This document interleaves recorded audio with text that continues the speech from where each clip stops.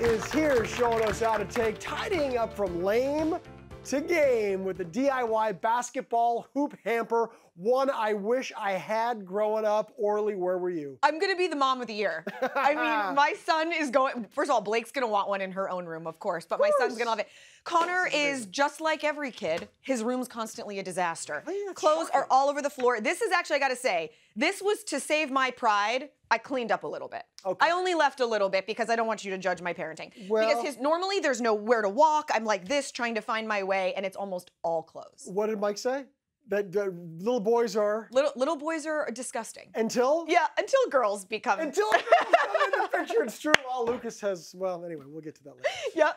Let's get started. What are we using here? We've got a little... First, the backboard. Yeah, you're gonna get some plywood, 1-inch plywood. The good news is that this size, which is a 24 by 24, is available in this size, which means no power tools are necessary, no access to power tools. You can actually buy this wood as is. Easy. So we're gonna take our wood, and the first thing you wanna do is give it a little bit of steeze. So we are gonna style it with some navy blue stain. Now, the reason that we chose to use a stain, which I actually think is super cool, is that you're still gonna be able to see the wood grain. I like it. Yeah, right? Like, there's something that gives a little bit of that rustic quality, but the color, the blue with the orange, like, it feels modern and fresh, and being able to see the wood is very cool. I am a big fan of stain, and I like how you've got, I mean, obviously you guys are familiar with basketball hoops, and you've got the sort of the tape there to give that dynamic. Exactly. So you're gonna tape off with some good painter's tape, and make sure, you guys, to go like this on all your edges to really make sure it's a nice clean seam. Okay. Then grab a rag, dip it in, and you're just going to do the use. You know the deal. When you're staining, you're gonna kind of rub it in.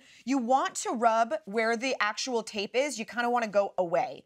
You don't want to go in so that you don't get any bleeding, but it's basically like work in the direction of the paint, just like this. That way you're not getting too much. You can do as many coats to start creating. Obviously, you can see if I did a second coat here, the color is gonna start getting darker and darker, and that's really up to you. Now, I love this color that you chose. This is great. It's really pretty, right? It's got that kind of, it's a very cool navy. You keep going until that's all done. You gotta let that dry. Exactly. Absolutely, and now, let's pull these guys up. Let's pull these guys out. Now, these are the full size. This is that 24 by 24. And obviously, you can see we've got our hoop. I'm gonna put the hoop off to the side just for a moment. And this is a full-size hoop.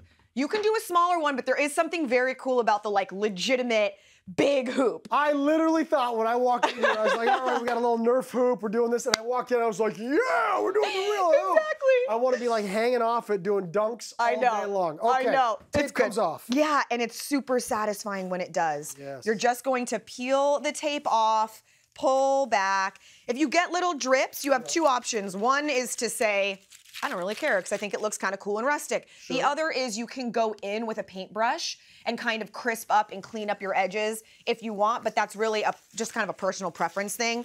The bleeding that it has is so small, I really don't think it's necessary, but that's up to you. Beautiful. Look at this, guys. This is great. Now, we have to attach, of course, the hoop to the backboard. Yes. Talk me through that. So you are going to take us through this next step. What I want you to do is take... Because I'm amazing. Because you're amazing. And so very manly man, as my mom would say. Manly man. Woo! So there you go. You're going to line it up. That's exactly where you want it, down in between the two lines. And obviously, it's got the holes. So it's giving you a perfect guide of where things go. You're going to mark those holes, and then you are going to drill through. Because we're not doing screws into this. They're going to be bolts. So you want to make sure to pre-drill, fully drill through all of those holes. While you're doing it, I'm gonna start showing how, like this is obviously, you can see the holes there on the bottom. That's what they end up looking like when they're drilled, and you're gonna go ahead and do that part. Now, this is important. This is sort of our full hardware situation that's necessary. We've got not only our actual bolt, 2 washers. Oh, I'm gonna blank on this name.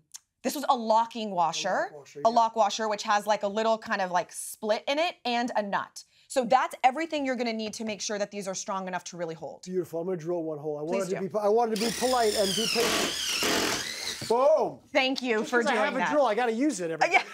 I like it. And continue. So while you're doing that, I'm gonna start doing this here, and basically you're gonna line them up. Easiest way to do it is hang it off a table so that not only can you drop it in, but now from the back side, I will take these 2 pieces, and I'm just gonna be able to get some nice leverage here.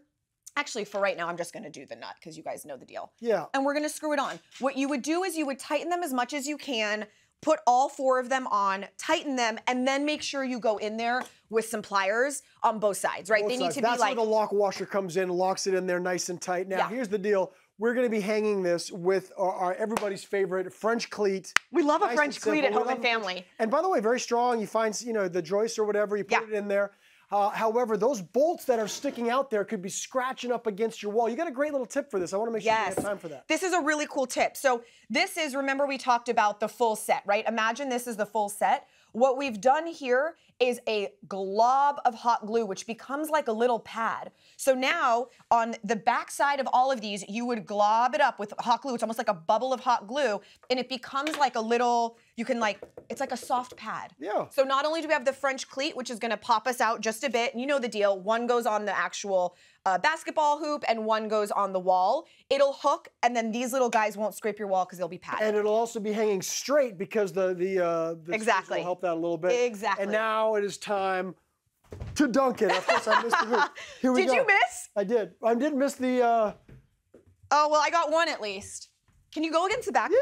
Woo! Does it work against the backboard? And by the way, what's going to happen, everybody, is that they're going to be playing basketball. It's going to be all around here. Yeah. Going over. Orly, this could be my favorite of all time. I'm in heaven right here, everybody. Full instructions, head over to hallmarkchannel.com and enjoy.